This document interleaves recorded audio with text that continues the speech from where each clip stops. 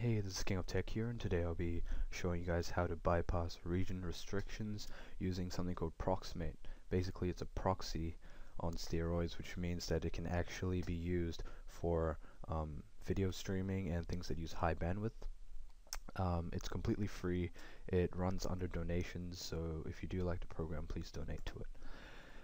So I'll just run you through. It works with Pandora, Google Play, YouTube, GrooveShock, Crunchyroll, Vivo, everything. Okay. It even works with Netflix, and that's the example I'm going to use today. So what you're going to do is fire up Chrome or Firefox, but I'll be using Chrome for the tutorial. Hit download for Chrome, hit let's go.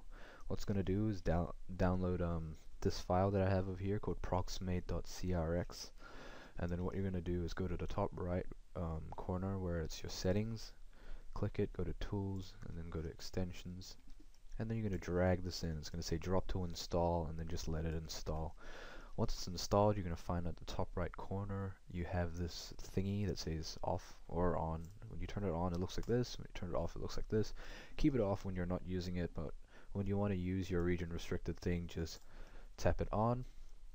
A special thing to mention is go to your settings, go to tools, and go to clear browsing data, and you want to clear all your cookies from forever. Okay, so I'll do that from the past hour.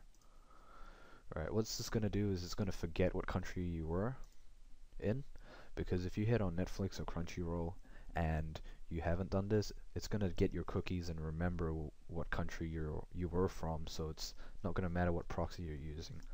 So just as an example, I'm going to turn, I'm in New Zealand, so I'm going to turn this on, and then I'm going to go to netflix.com, and I'll show you that at the top here, I'm not sure if you can see it, but it says netflix.com, locale is English US, and I can start my free month.